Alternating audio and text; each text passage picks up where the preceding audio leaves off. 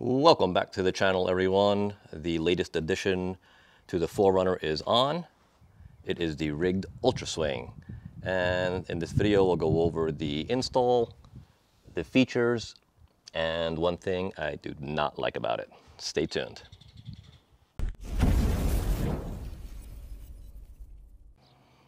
All right, so this is the rigged ULTRASWING.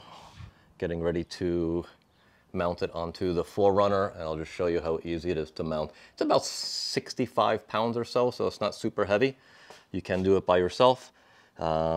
Basically, that goes into the receiver hitch, and there's a wedge right there, and you can see that you need to grease up this area, and there's a 19 millimeter bolt, or you can use a 3/4 inch socket as well, that you'll put through the end, and you will put a long extension in and tighten it. So what happens is when that's inside your receiver and you tighten it, this will start to slide back, and you can see that it increases the height of that, which wedges it in super tight. This is the hardest part, guys, is get everything lined up. Sometimes I get it first shot, sometimes it takes a little longer. Let's see. Not bad. So anyway, just slide it in. And when the holes line up here, you can put your pin in, lock it in. Before you put that pin in, we're gonna tighten that bolt, then we'll put the pin in. So long extension, 19 millimeter or 3/4 socket, put it right in the receiver hitch. You'll find the head of that bolt, and then you'll start to see the unit stabilize and shift. So tighten this up, that'll get the wedge going nice and tight inside and expand it, and then 100 foot-pounds of torque with a torque wrench, or that will do. Rock solid, ready to go, one person install. All right, so I'll go over a quick idea of how the ULTRASWING works and some of the features. So basically it's mounted into the receiver hitch. It's an actual very easy install, and you are able to mount a number of different accessories and in different locations onto the swing itself. The way you open it is, this is the first step here, is this handle you push forward and unlatches. And you can see it right there, the mechanism where it hooks on and then unlatches. And then it actually says step number 2 right there. And that is basically just pull this pin up.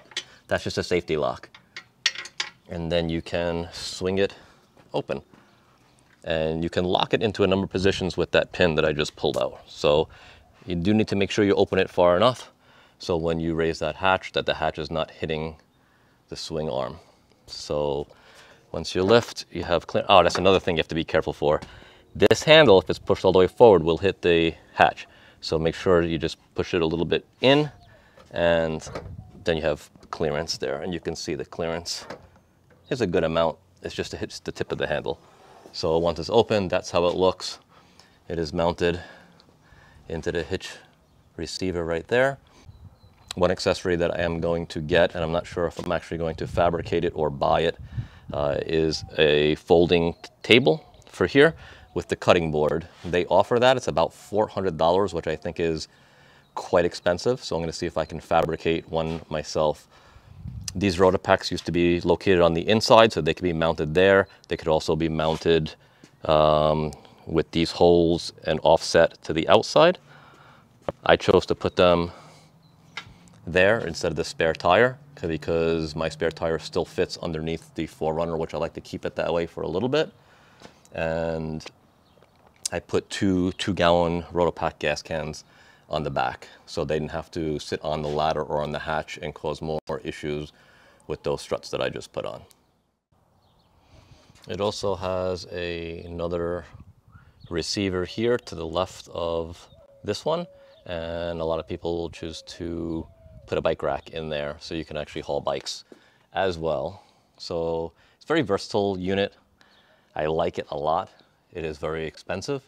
It is very solid, but it's going to do what I intended, which was a place to carry my Rotopacks and a place to prepare food, put my Coleman stove, and prepare a meal when I swing that arm out. So let me show you what drives me a little nuts about this setup now. So when you put the vehicle in reverse, you now see nothing but the ULTRASWING with the rotor packs. When the rotor packs are off, I do get a little bit more visibility and it's not horrible. However, I am going to need to relocate this camera probably into a higher position. And that requires more money and more time, but you fix one thing or you modify one thing and usually have to make changes to other things. I learned that when I built cars as well. So overall, love the ULTRASWING, but this little guy, camera blockage is the next challenge. If you are new to the channel, guys, do me a favor, hit that subscribe button. It helps me grow this channel and I'm able to put out more content, which I truly enjoy doing. We have a lot more modifications coming to the 4Runner, the Ram Rebel. We are going to take these vehicles off-roading and we'll record those trips as well. We're going to go out of state with a couple trips, expeditions, and we're going to do some outdoor camping, cooking, and things of that nature. So if you enjoy that, hit subscribe, stay tuned, leave a comment below. I do respond to every single comment on all the videos that I make. So leave a comment or just leave some feedback, say hello, whatever you want to do, and we will see you soon on the next video. Thanks, guys.